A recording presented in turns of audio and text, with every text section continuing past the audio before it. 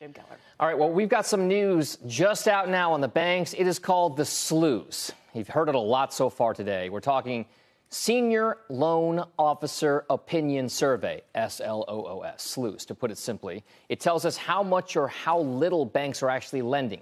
But given the current climate, it's getting a lot of attention for obvious reasons, and certainly today. CNBC.com's Jeff Cox is looking at the details for us. So let's talk SLOOS. Is the economy still getting the money it needs to maybe, dare I say, grow? Well, Dom, the report today, which covers the first quarter of the year, didn't have a lot of surprises in terms of what's happening right now. Look, bank lending standards are tightening. Demand is tightening. Credit standards are also, credit quality is also deteriorating somewhat. The big news from today's report is that they asked several special questions of institutions about why they tighten standards and why, more importantly, they expect to continue to tighten standards. And some of the answers there were kind of scary.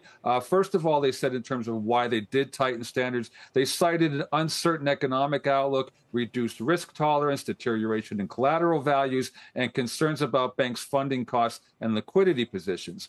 Now, when asked about what they see things looking like going forward over the next 12 months, the report says that banks most frequently cited an expected deterioration in the credit quality of their loan portfolios. Again, customers' collateral values, reduction in risk tolerance, and here's the big thing, concerns about bank funding costs, bank liquidity positions, deposit outflows, as reasons expecting to tighten lending standards over the rest of 2023. Of course, that translates into less lending, less economic growth. This is the very thing that the Fed's own economists warned policymakers about back in March and said they expected the credit issues to result in potential shallow recession as we go through the rest of the year. So that really borne out through this report today. Doesn't generally get a lot of market attention, but I think a lot of folks are watching it today to see what we can expect going forward from the banking community. Okay, Jeff Cox, I'm hearing a lot more investors talking about the scrutiny on net interest margins at regional lenders as well, so it kind of jives with what